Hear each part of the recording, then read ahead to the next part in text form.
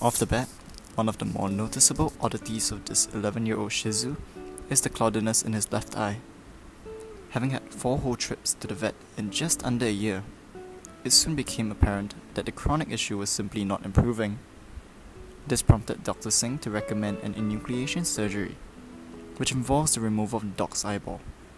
But just how exactly did it get to this juncture? And what are some of the considerations made before such a procedure even proposed?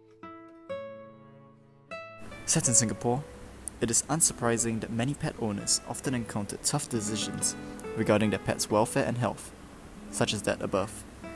And this number is set to only increase, given the rising affluence of Singaporeans and thus the likely number of new pet owners in Singapore. In today's video sponsored by Toa Payoh Vets, we would explore the difficult topic of enucleation, drawing from the case of an 11-year-old male Shih Tzu. So what exactly is enucleation? Put simply, it refers to the surgical removal of an eyeball. Evidently, this is a hard choice for pet owners, so one might wonder why might enucleation even be considered in the first place. A core aim of enucleation is to relieve suffering in a pet that has been plagued by diseases affecting the eye, particularly in cases in which the pet is suffering from chronic pain or itching. And unfortunately, such diseases seem to affect certain breeds of dogs more so than others. Short-snouted breeds with prominent eyes, like Shih Tzus, Pugs, Pekingeses, tend to be more susceptible to eye prolapses and corneal ulcerations due to their shallower eye sockets and tendency for the eyelids to roll inwards and irritate the corneal surface. Eye prolapses refer to the displacement of the eyeball, typically as a result of trauma. Corneal ulcerations, on the other hand, refer to the erosion of layers of the cornea, typically through the epithelial layer at least. In such instances, fluid from tears is absorbed into the stroma, giving the eye a cloudy appearance. In even more severe cases, where the erosion occurs up till the descemet's membrane, the condition is known as descemetocele. Corneal ulcerations are typically diagnosed by using a fluorescein test. A green stain, as shown in the picture here, denotes a positive result for the condition. If such problems become chronic and uncontrollable by medication, it would bring persistent discomfort to pets and pet owners alike, just like it has in this particular case of this Shih Tzu. So we know enucleation is a way to relieve suffering in pets, but just how is it performed? Patients like the Shih Tzu here would first typically be hospitalized for a day with an IV drip ran to prepare the body for general anesthesia. The surgery would then commence the following day, with the dog being put under general anesthesia. The hair around the eye would then be shaved to allow for better viewing of the surgical site. The enucleation process involves the severing of the muscle attachments, optic nerve, and eyelids. After those are done, the eyeball is then removed. The skin is then stitched back over the eye socket, and a small gap for drainage is left behind.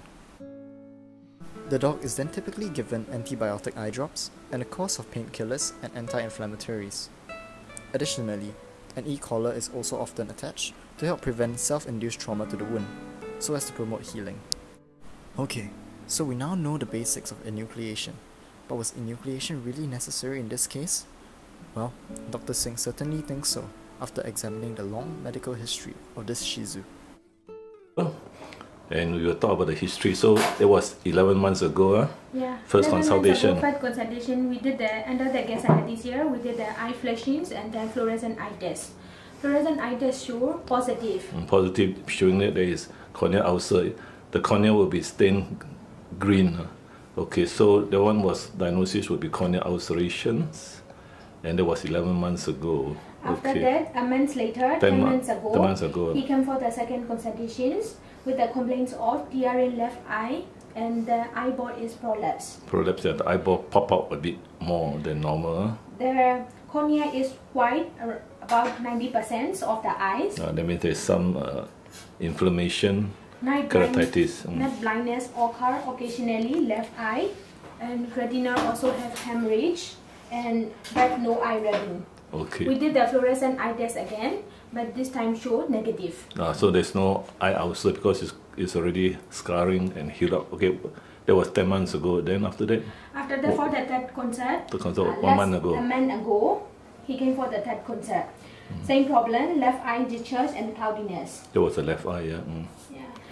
We do the eye flashes and do the fluorescent eye test, show negative. Okay, then after that, fourth consultation? Fourth consultation, last 4 days ago, he came for the fourth consultation with the same problem, left eye discharge and then cloudiness of the eyes. And dry eyes. So dry eyes. I recommended the eyeball to be removed because the dog has been rubbing the eyes on the wall and it was really bad. Evidently, despite the hard efforts to treat the Shih Tzu's condition, it was to little avail, and his condition in fact deteriorated at one point, resulting in a prolapsed eyeball, as pointed out by Dr. Singh. In this case, it has become apparent that enucleation would likely have been the most humane way forward. This clip here was taken on the 21st of October 2019, day 3 after the operation. As can be seen, the surgical site is slightly bruised, which is indicative of self-inflicted trauma by the dog. This is reminiscent of how the dog had previously rubbed its eyes against the wall and sofa at home, highlighting the amount of discomfort that this condition has brought the dog. This bruising also goes to show that the e-collar is insufficient in preventing this, so a fentanyl patch was also applied to hopefully relieve some of the pain. Fortunately for the dog, the bruising should disappear in about 14 days, freeing the dog to live a much more comfortable life.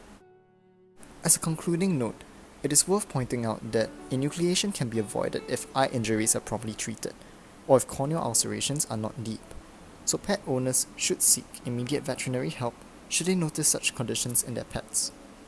If left unattended, such conditions can progress to become chronic issues, and if they become uncontrollable by medication, then perhaps enucleation would be a possible consideration.